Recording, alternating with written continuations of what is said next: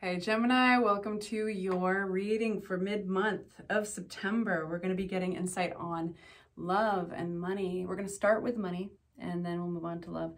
I just want to say I've just been sitting in so much gratitude for everybody. Thank you so much for watching these videos, for liking, for subscribing.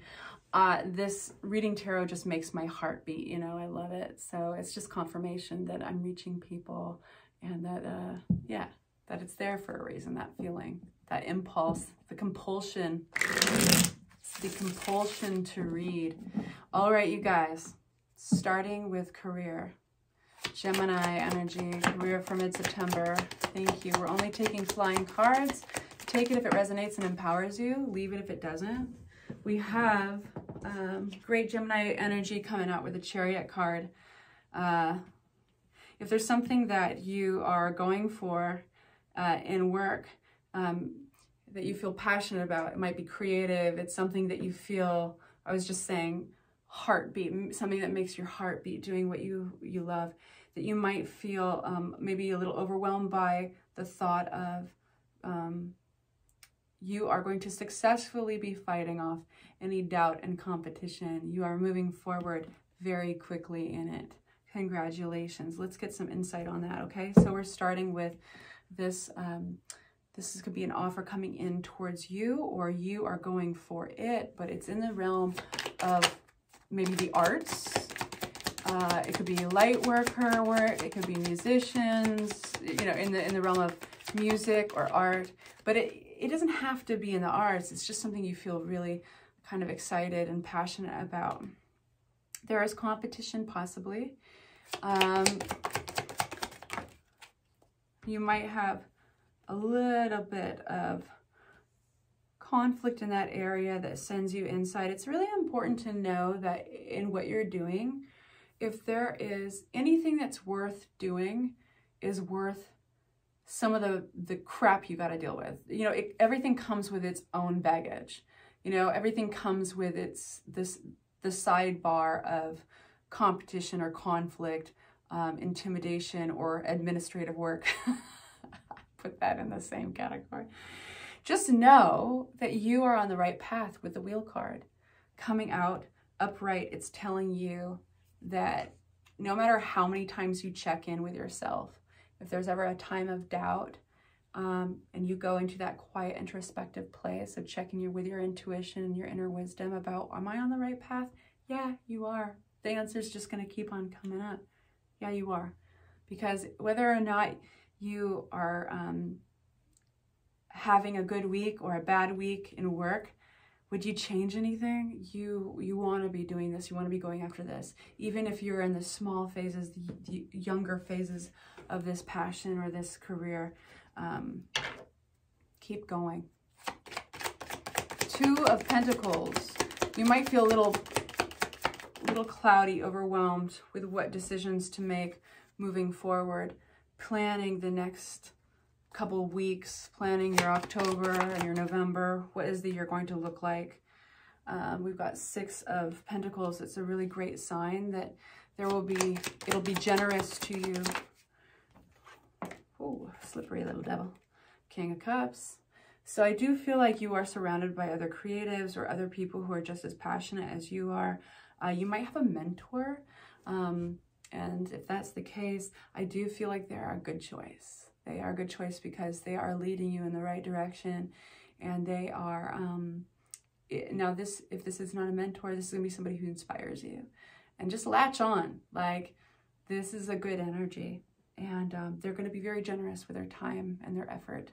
They see great potential in you.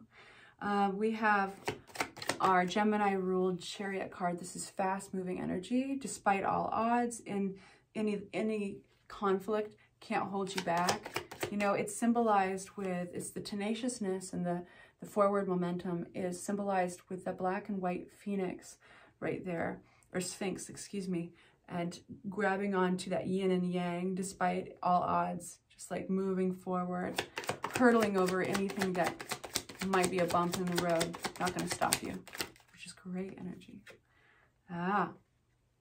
There's going to be a, let me see, one sec. You're going to do things your way, and nobody's going to be able to tell you how to do this, which is interesting because I do feel like you have voices or pressures around you, but you're successfully fighting that off in the next card that follows this. But you have, you got the Queen of Swords on your side.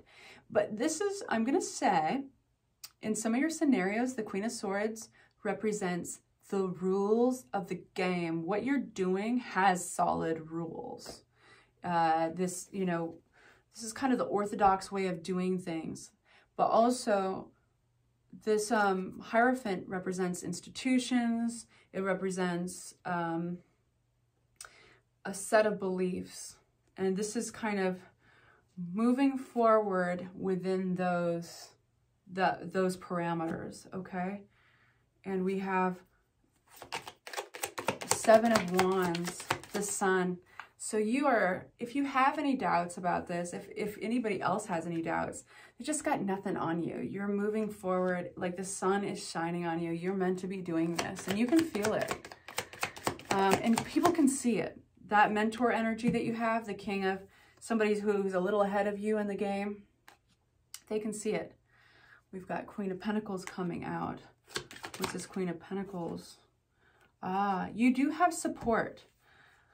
I do think you have support from a loved one, a partner possibly, about this. I do feel like they are there kind of rooting you on, even on days if you don't feel like it, but I do feel like you know it. Yeah, you guys, this is a really cool, positive career reading. Feel free to leave me a note in the comments. I know that you all are going through different things, but if this resonated, there's a reason. Tarot, now I'm gathering the cards right now, and we're going to give it a good shuffle, and then we're going to give you your love reading. And while I'm doing that, if this did resonate, please show me by liking it. But I was going to say, tarot is interesting because it's an introspective tool. When things resonate to you, that's because you know them inside. Tarot didn't tell you them and you agreed, like, okay, I'll go with it. No, when things resonate, whether it's like an aha moment in your head or in your heart or your arms start to ache, whatever it is for you, that's because your body's like humming with that vibration, like, yep, that sounds good. So pay attention to that. All right, so Gemini and love. You know what? I want to use these cards. I pre-shuffled these with you. In mine, I'm going to give them one more shake. And a knock, knock, knock. Let that love in. Messages for my Geminis for mid-September 2022. Yeah, they're all rep, right? Taking flyers. If they fly out in reverse, then we read them that way. Strength card. This is Leo energy. This is big strength card. Whether you're in a couple or you are single, I'm going to try to interpret this in both ways. That one flipped in the air. So there's a lack of message coming through or communications. There's a lack of communication that's somehow making you feel stuck inside something. That's why the Strength card was the first card that flew out as well. And we'll get some clarity on that. I do feel like you might have been with the Six of Pentacles and the Five of Swords. I do feel like there's been a little bit of conflict. You might have felt slighted, like you were really generous with your time or energy in the past, but it wasn't balanced. It disappointed you. Why are we getting the Strength card? Strength to move on. What is this Eight of Swords? Feeling stuck with the Knight of Rods. This is somebody who's attractive, somebody who's fiery, confident. And one can be swept up in their confidence.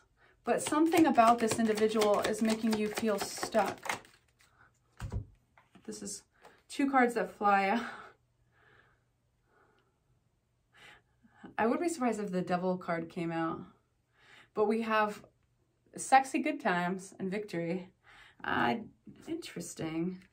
I want to know in what context this is. Tell me a little bit more, please, about my Geminis.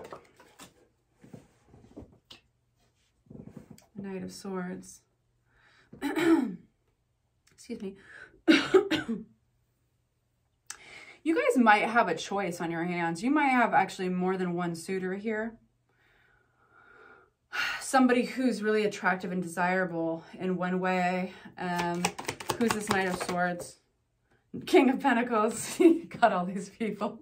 What have you been up to, Gemini? You might be stuck in a choice.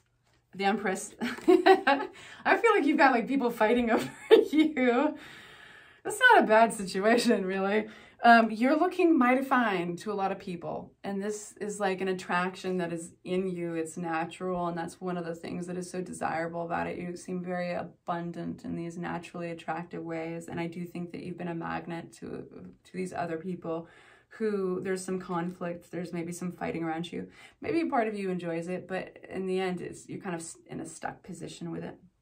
Now this is an interesting card. This is Ace of Swords, and this is usually a message, an idea, realization coming through. This can be direct communication, but you got it upside down. So I want to ask the cards, and with a different deck, one that's fresh. So we have all the cards at our beckoning.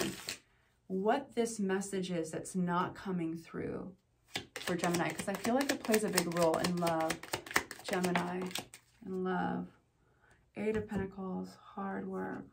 So this was a lot of work put in to something that had a hard ending. Something had a hard ending, something like a rough ending. Tell us more about this message not coming through, this realization, whatever it is. Nine of Cups. Bear with me, you guys.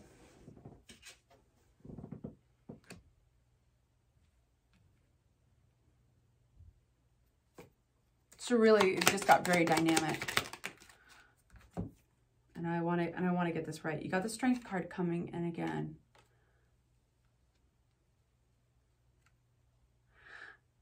I think one of these suitors, one of these people here, whether you're single or you're together with somebody, there's this aspect of you put so much hard work into this person and this relationship at one point that there's still, I was talking to Virgo about this recently, that there's still these threads attached to it. And what you might not realize is that the threads are more attached to the work you put in. The threads are actually attached more to you than they are directly to the person. You're actually quite happy now, and it was a hard ending. You came out a butterfly though, and you're stronger for it, which is one of the reasons you're getting the Strength card.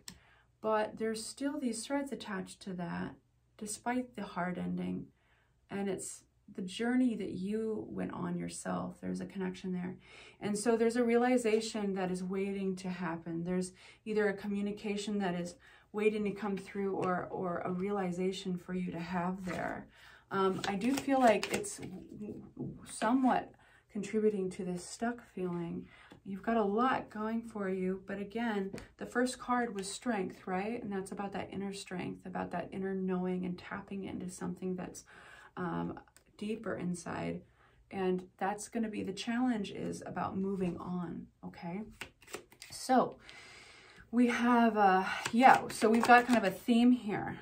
I do feel like in a lot of your cases, this is not going to be everybody, but you know, like when my arms hurt, that's because there's a lot there. There's passion, there's disappointment. There can be just kind of like that life ache, just going like life is big and life is overwhelming. And I think for some of you guys, you had to be the Queen of Swords, which is that energy is harsh, drawing boundaries, and probably for a good reason. But there is somebody that felt that they had to be that harsh with their words and their boundaries in order to get through to this and bring it to an end.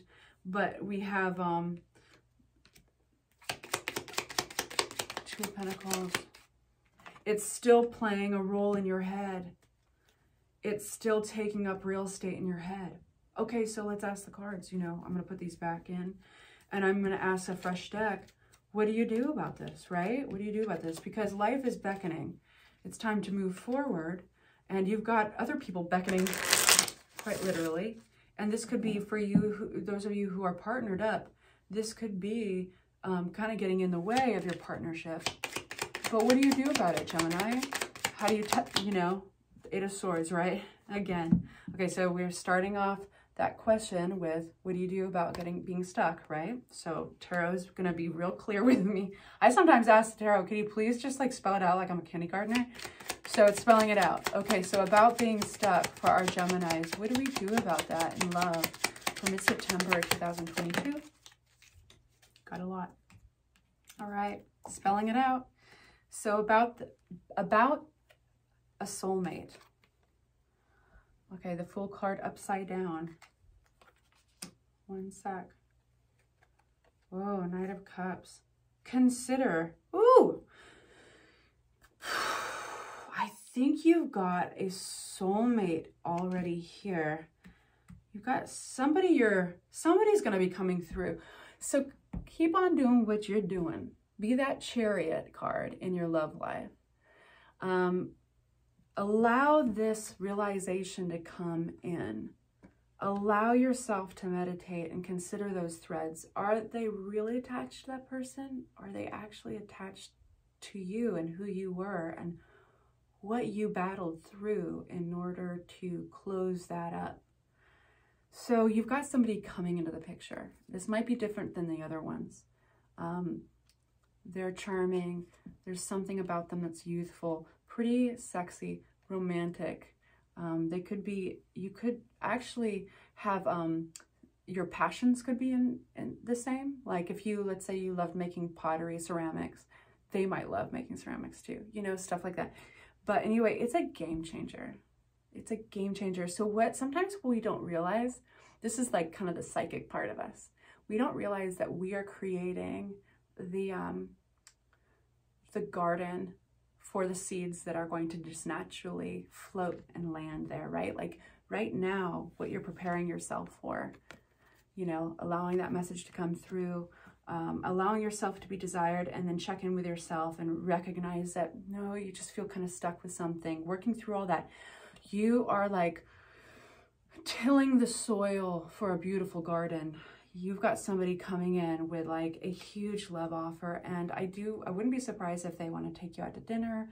They want to kind of, with the Ace of Pentacles, they want to give you a gift or something, maybe just even compliments, but they are your person. You're getting them with the Two of Cups. You're getting that you might not have to alter yourself, go on a huge journey, start all over. You know, for this person, I think they're going to care about you just the way you are, and anything else. And that, I feel like, held you back in the past. That is what kind of got you in the past. And then we finish with the Chariot card again. What did I say, you guys? Be the Chariot. Be the Chariot. Move forward. Keep moving. And if you feel stuck, you know, fuck, like just recognize, oh, okay, I feel stuck. Where there's that feeling, and let the messages come through, right? Turn that upside down and let the messages come through. I love you guys, and I will see you soon for your weeklies. I'm doing these 1-minute weeklies, so keep your ears peeled for that, eyes and ears, and then I'll have your October readings out soon. Take care.